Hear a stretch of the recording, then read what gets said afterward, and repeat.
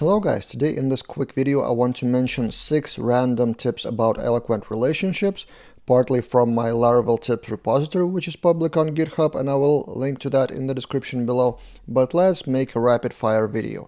So did you know that with relationships you can define has, many, belongs to, or whatever, and then add conditions. So you can define products, or for example a separate relationship, products by name, where you can order those products by name by default. Or here you can add where conditions. You can add more stuff to filter the relationship specifically with some condition. Tip number 2 is how to avoid the non-existing relationship. For this one, for example, if the post author doesn't exist, if it was soft-deleted or something like that, there are many ways how to prevent that, but the most elegant in my opinion is with default inside of the model. So instead of doing question marks, or there's also optional helper in Laravel, you can define with default, or you can even define the default values for that object. So if the author name doesn't exist, you can fall back to guest author, for example.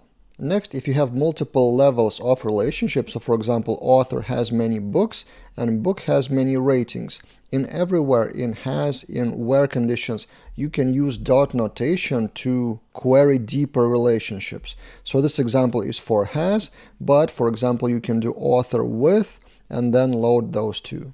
It could be 2 levels below, or in the other way around, it could be rating with book dot author, something like that. So dot notation can be used for multiple level of relationships. Next tip about with is, did you know that you can load with relationship and then specify the fields, only the fields that would be selected from that relationship?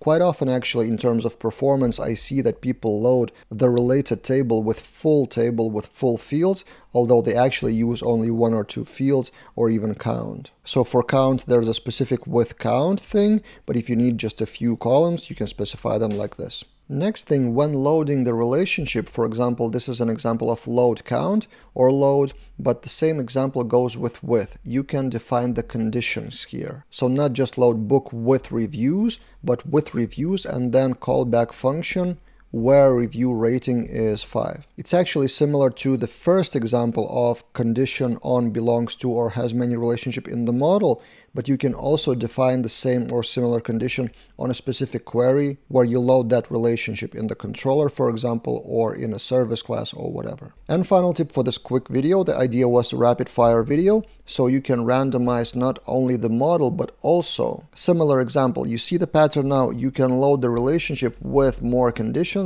and one of the conditions could be in random order. So this example is pretty typical for quizzes, so you get the question with random orders of answers of options. So that's it for this video. If you want more tips on Eloquent relationships and other things, there's Laravel tips repository. I will link that in the description below. With 194 tips at the moment, 29 of them are related to model relationships.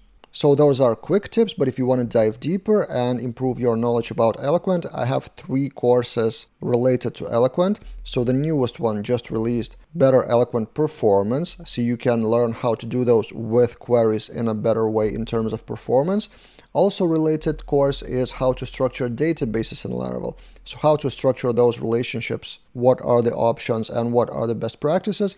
And also there's much older course from 2018, Laravel Eloquent Expert Level, where I dive deep on a lot of Eloquent internals, and majority of those things are still relevant even from Laravel 5.7 version. And as an older course, it is cheaper. It's $9 plus VAT if that tax is applied to you. But probably the best deal to get all those courses is to subscribe to the yearly membership of my Teachable courses, where for $99 plus tax, again if that is applied to you, for $99 you will get all the courses, including those 3, and others I will release a year ahead. But that's it for this time, and see you guys in other videos.